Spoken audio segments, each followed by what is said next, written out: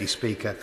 Like the Secretary of State, I would like to join her in praising all of those agencies, the Environment Agency, local authorities, police and volunteers. But would she also recognise the enormous contribution of our fire and rescue services in dealing with recent flooding?